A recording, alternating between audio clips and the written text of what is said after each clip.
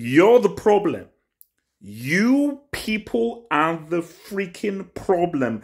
You're the reason why these stupid, pathetic losers keep bringing out this crap. You're the freaking problem. So, remember how it's felt when GTA came out? One of the greatest moments in entertainment history, when GTA came out on the PS2 back in 01. Amazing moment. Vice City, my gosh, 80s, that's my favorite decade. When they came out, that was fucking amazing. And then you then saw San Andreas, and then you saw GTA 4, and so what the GTA 5. The whole point of why people are into GTA is, where will you go next? The new character, the new setting, the new location, the new story. Oh, like I always thought, what about a GTA in London? What about a GTA in Japan, in Tokyo, in South Korea, in other places? What about...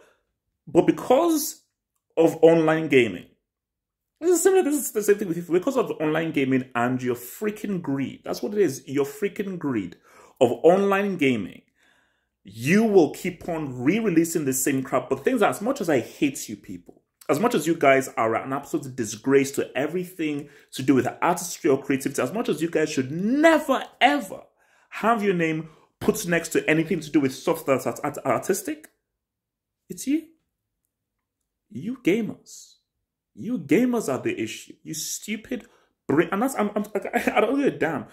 Thumbs this, that's the daddy for, I don't give a damn. You stupid, dim-witted, thick-headed, good-for-nothing losers who will keep on buying this stuff. Because I saw Rockstar's post, and that thing had thousands of likes. Thousands of people liked these stupid idiots. Didn't GTA 5 come out on the 360 PS4?